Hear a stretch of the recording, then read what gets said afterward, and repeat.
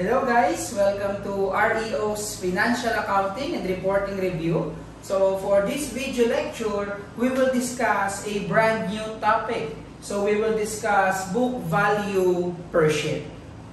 Okay, so another brand new topic na naman and another super daling topic. Okay, so sir, what is book value per share? So by the way, ang lecture natin for this topic is good only for one video kasi maikli lang naman yung discussion ng concept regarding this topic. So after this one, we will apply everything to our exercises.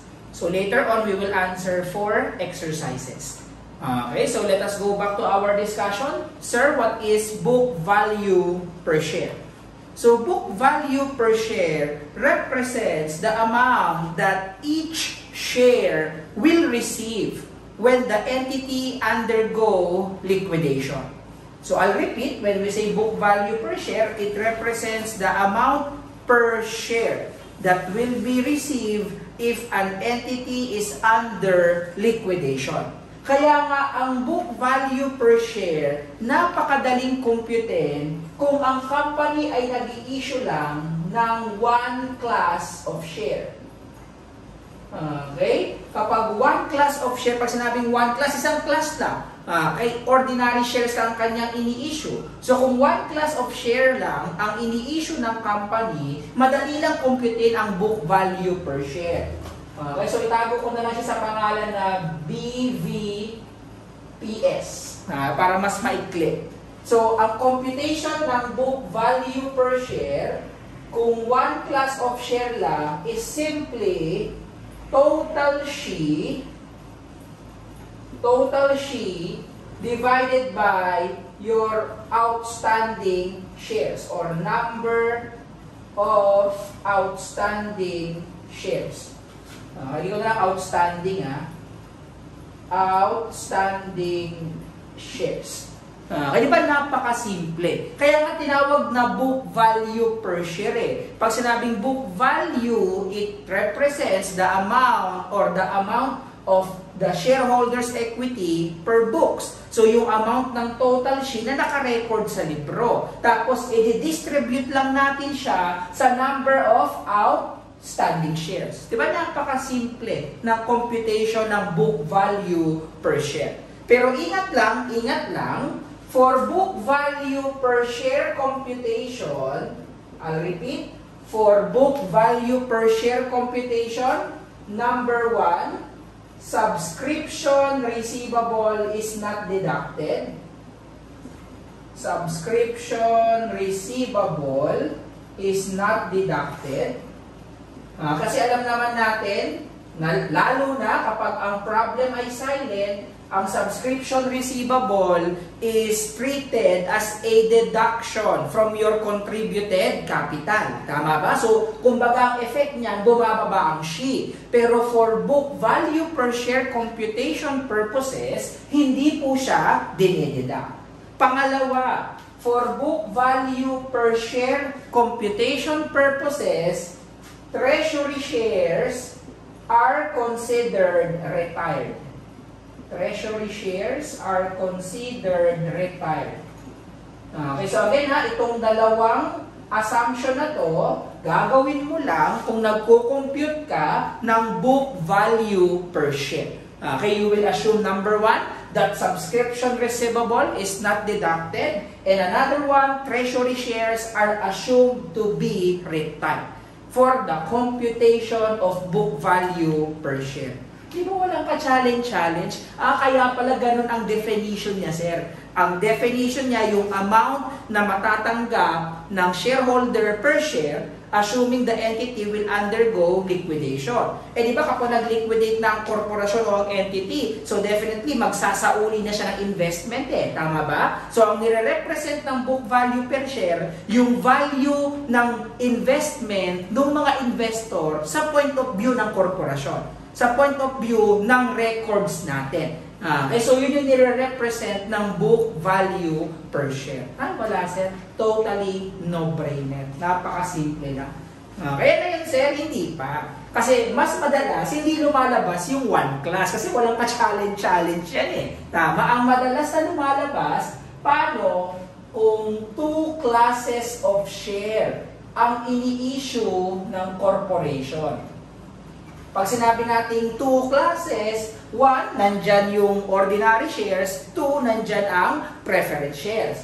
So, ibig sabihin, kapag two classes of shares ang ini-issue ng korporasyon, ang book value per share ay kinocompute separately for ordinary shares and preference shares. I'll repeat, if an entity issues two classes of shares, book value per share is computed separately for ordinary shares and preference shares. So, ang mangyayari, yung total SHE natin, okay, yung total SHE ay i-allocate natin into preference shares and ordinary shares. So, magko-compute ka separately ng book value per share nila. Paano kino-compute yun, sir? Madali lang. Okay, to compute the book value per share, ilagay ko lang dito, book value per share. Ito, book value per share. Okay, ang computation ng book value per share is total preference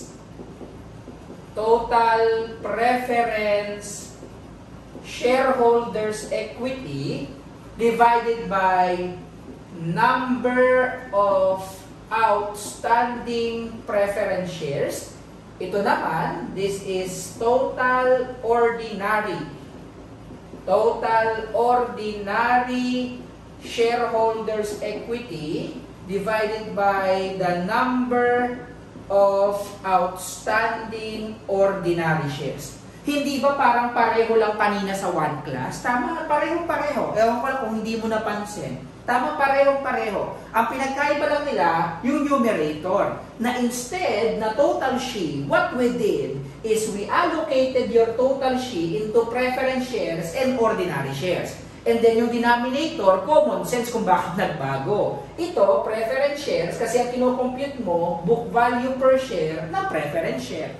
Ito, ordinary share, kasi ang kinocompute mo, book value per share ng ordinary shares. Wala. Totally no-brainer, sir. And take note, when allocating your total SHE into your classes of shares, meaning into preference and ordinary, okay, gumagamit tayo ng concept known as residual equity theory. We are using the concept of residual equity theory. Okay, so anong ibig sabihin ng residual equity theory, sir? Kumbaga, yung pinakamasakit na theory sa lahat Yung akala mo, tira ka lang, pero mas malala pa pala. Kasi ikaw yung tira ng tira. Okay, bakit tira ng tira, sir? Kasi imagine mo when we say equity, as we define it under the conceptual framework, di ba equity is your residual interest in the assets of the corporation after deducting total liability. Tapos, meron pang salitang residual. Ito by nature, residual na. Tapos, residual pa ulit. Ano pa naman yan? Di ba ang sakit nung tira ng tira? Naku ba naman yan, sir? Sobrang sakit naman yan. Okay? After matira to, meron pa palang tira sa tira. Di ba? Meron pang mas masakla. So what do we mean, sir, by residual equity theory? Actually, residual equity theory applies or pertains to the ordinary shares. Kasi ang concept is, when you are allocating the total shareholders equity into preference and ordinary, syempre, obviously, merong preference o priority si preference shares. Tama, tinuro ko naman, I think tinuro ko naman yan sa shareholders equity part 2 or part 1. Parang either sa dalawang category na yon. Pero I think maliwanag ako na ang preference shares may priority sa ordinary shares. Kaya siya nagiging residual equity. Kasi silang dalawa parehong equity item Tama ba? Ang problema, meron siyang priority over this one. Kaya ang dating, si ordinary shares ay treated as residual equity theory. Kasi merong priority si preference shares over ordinary shares. Ako, sir, totally no-brainer. Di ba walang ka-challenge?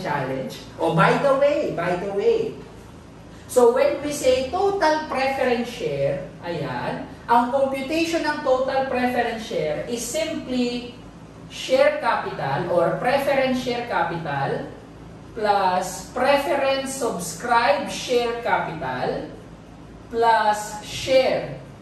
Okay, plus share in excess over par.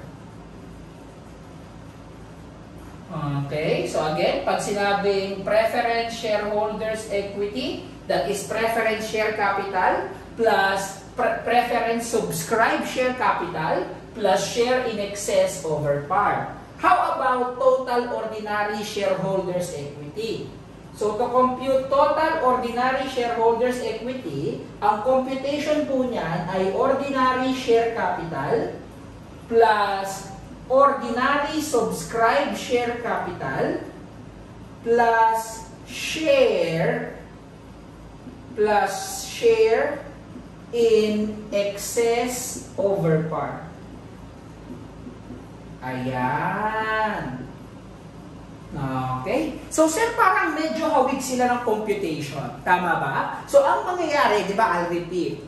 Ang total sheet natin, i-allocate into preference and ordinary. Di ba ang total sheet, kung naalala mo, ang general component ng sheet ay share capital, subscribed share capital, share premium, retained earnings, tapos OCI, OCL. Tama, ang share capital sa subscribed share capital, you can identify it you can segregate it into preference and ordinary. Tama ba? Yung dalawang yan eh. Yung share capital sa subscribe share capital, pwede mong i-segregate into ordinary and preference. Ang mahirap ma-segregate, yung share premium, yung RE, saka yung OCI, OCL. Yung tatlong yon, yung tinatawag na excess over par.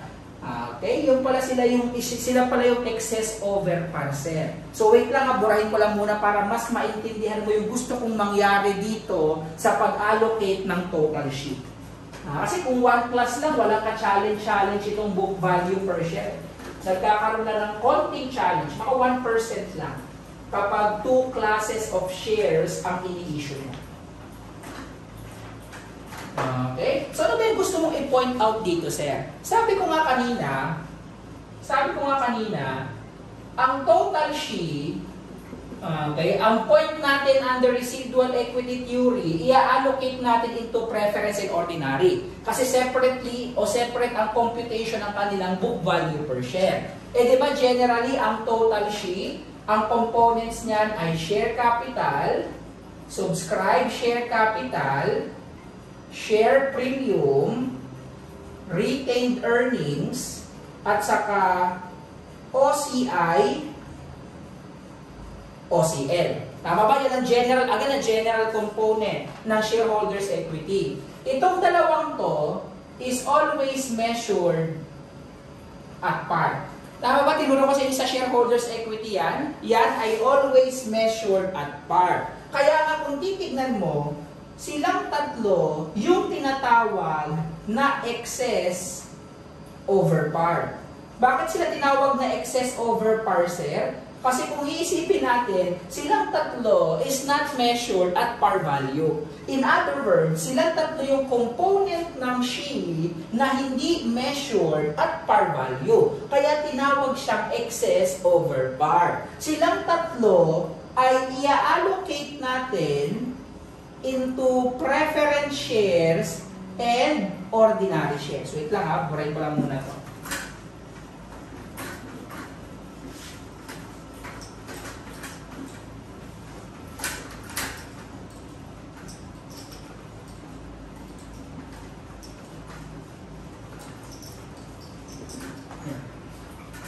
Okay? So, ang goal natin ay i-allocate ito into preference shares and ordinary shares. Ito, hindi mo na kailangang i-allocate kasi nga at par value.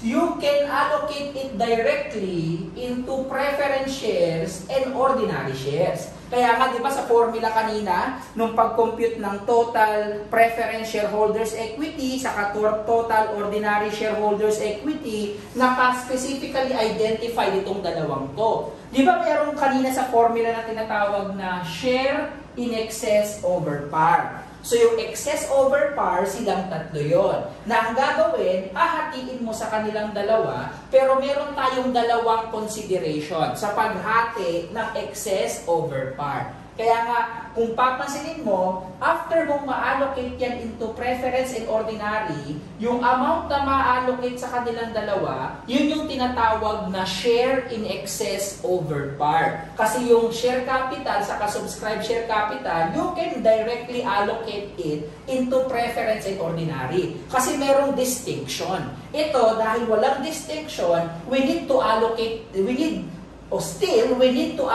it into preference and ordinary shares, pero meron lang tayong dalawang considerations. Okay, sir, ano yung dalawang considerations natin in allocating this one? In allocating excess over par. Number one, yung liquidation value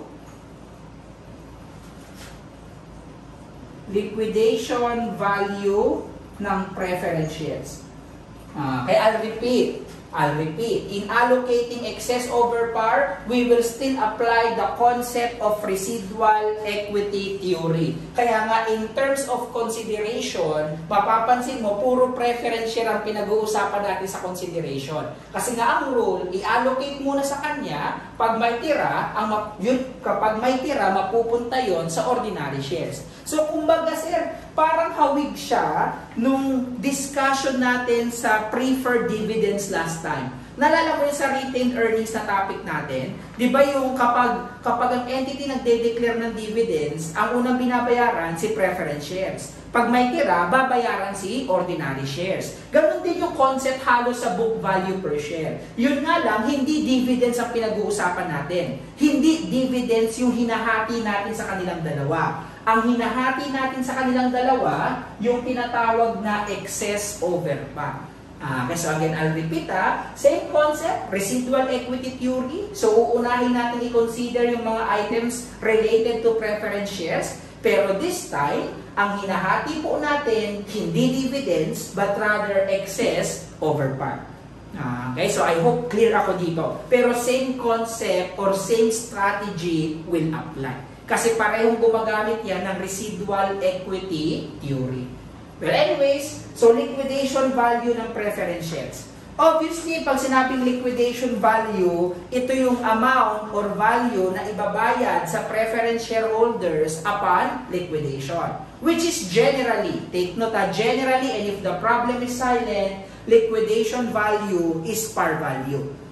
Kaya ang problema kasi minsan, may mga instances na ang liquidation value is higher than the par value. Kung iisipin natin, yung initial allocation natin sa preference shares, lahat at par value Anong ibig sabihin ng initial allocation? Di ba ang unang laman ng preference share itong dalawa? Share capital, saka subscribe share capital. Parehong at par value yan Tama ba? Kaya nga yung excess over par, babawasan natin nung tinatawag na liquidation premium.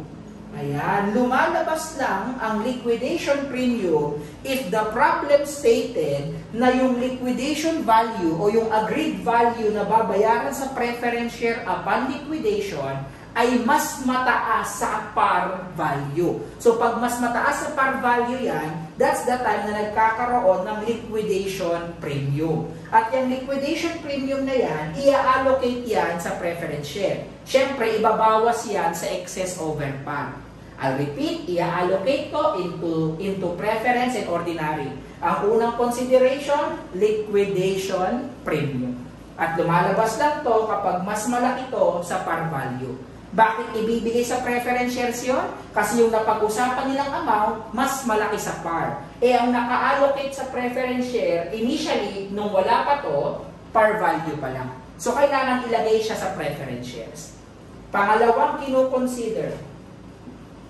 Okay, pangalawang kinukonsider ay yung kung anong uri ba sila ng preference shares. And in terms of types of preference share, dito ko na lang ilagay kasi hindi na po kasya Okay, di ba in terms of types of preference shares, meron tayong 4 na types. Una, yung tinatawag na cumulative. Pangalawa, yung tinatawag na non-cumulative. Pangatlo, yung tinatawag na participating. At pang-apat, yung tinatawag na non-participating. Ayan. Take note, in terms of cumulative or non-cumulative, ang pakialam natin o ang concern natin dito ay yung tinatawag na dividend in arrears. Pag sinabing dividend in arrears, ito yung dividends that are still unpaid as of the date kung kailan ka nagko-compute ng book value per share. So I'll repeat, pag sinabing dividend in arrears, ito yung unpaid dividends up to the date na ikaw ay nagko-compute ng book value per share. Na kapag cumulative, syempre naalala mo to, pag cumulative ang entitlement mo ay lahat ng unpaid from the start. Kasi di ba kapag cumulative ang preference shares, nag-a-accumulate yung mga hindi nabayaran na dividends sa preference shares. Pero pag non-cumulative, ang babayaran mo lang yung ngayong taon lang. Kasi yung mga hindi nabayaran ng nakaraang taon, forfeited na yon. Hindi siya mag-a-accumulate up to this date or up to the date na nagko-compute ka ng book value per share. Pero again ingat lang. Ang kino-consider natin, dividend in arrears. If the problem stated na walang dividend in arrears, then wala kang pakialam. Kaya hindi siya kino-compute na. Kasi nga sinabi ng problem, walang dividend in arrears. So walang kwenta itong cumulative sa non-cumulative. So alalahanin mo, nung nagdi-discuss tayo ng preferred dividends, di ba? After mo ma-consider to, generally, kung meron pang balanse nung excess over par, lahat yan ma-allocate na sa ordinary shares. Assuming yung preference shares ay non-participating. Okay, ulitin ko, parang hindi mo na-gets ito. Sabi ko nga kanina, pareho lang to ng concept ng preferred dividends. Ang kaibahan lang, last time, sa FAR 29, if I'm not mistaken sa numbering, sa FAR 29, ang ina-allocate natin, preferred dividends. Dito ang ina-allocate natin yung silang tatlo, yung excess over par, which is yung liquidation premium, ibabawas dito, ibibigay sa preference shares. Pangalawang ibabawas dyan at ibibigay sa preference shares kung merong dividend in arrears.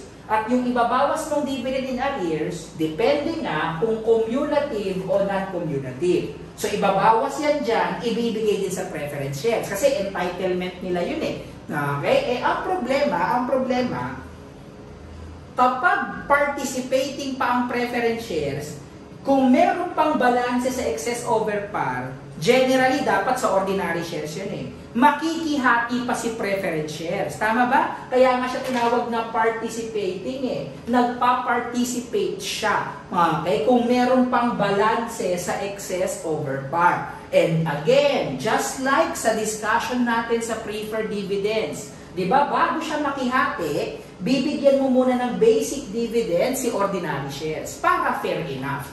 Tama, kasi ang swapang mo naman masyado. Kapag may balanse, makikihati ka kagad. Samantalang, bago mag-arrive sa balanse, meron ka ng portion na kinuha dito. So, to be fair enough, bibigyan mo rin muna siya ng portion dito, represented by the basic dividend. Di ba parehong-pareho ng computation nun sa previous discussion natin regarding yung allocation ng dividends into preference and ordinary shares. But this time, we are not allocating dividends, but rather excess over par. But same concept applies. Walang ka-challenge pa rin. Diba? Kasi kapag non-participating, diba? Anong turo ko sa inyo last time? Pag non-participating, pag may balance, sa ordinary shares na yun. Pero pag participating, pag may balance, makikihati pa siya. Pero bago siya makihati, bibigyan mo muna siya ng basic dividend. And take note, just like dun sa diniscuss natin last time, Paano, sir? Kung merong 2 or more classes ng preference shares na participating, anong rate or participation rate ang ibibigay natin kay ordinary shares? Diba ang usapan natin? Yung lowest participation rate. Kasi for example, may kita mo merong 10% preference shares, merong 12% preference shares. Kung pareho silang participating, ang ibibigay o ang gagamitin nating rate to compute the basic dividend of your ordinary shares, sa example ko, 10%. Kasi yun yung lower or lowest rate. Pero, ingat lang, kung dalawa yan, 10% saka 12%, pero yung 10% hindi participating, kung hindi participating yon, 12% ang gagamitin natin, even though higher yon. Kasi ang usapan, if there are 2 or more participating preference shares. So kung hindi participating yan, hindi, tanggal sa usapan yan. Katulad sa example ko, kahit na mas mababa yung 10%, dahil hindi participating, 12% ang gagamitin mo to compute the basic dividend of ordinary shares. Diba? Totally no-brainer. And last one, if the problem is silent, you assume na ang preference shares ay non-cumulative and non-participating. Diba? Walang kahirap-hirap, sir. Yan na ba yun, sir? Wala. Totally no-brainer. Lalo na kapag nagsagot na tayo ng exercises, marirealize mo na, oo nga, tama si sir. Halos kapareho lang pala ito ng computation nung sa basic tuloy, nung preferred dividends. Ang pinagkaiba, ang ina-allocate lang natin this time, ay hindi dividends, but rather excess over par. Okay? So, this will conclude our discussion regarding book value per share. So, maikli lang kasi konti lang naman ang concept nito eh. So, after you watch this video, you can now answer the exercises behind our material. So, meron tayong exercise 1 until exercise 4 na sasagutan. At i-discuss yan on the next video lectures. Okay, so again, thank you so much for listening. See you on the next video lecture and God bless you all.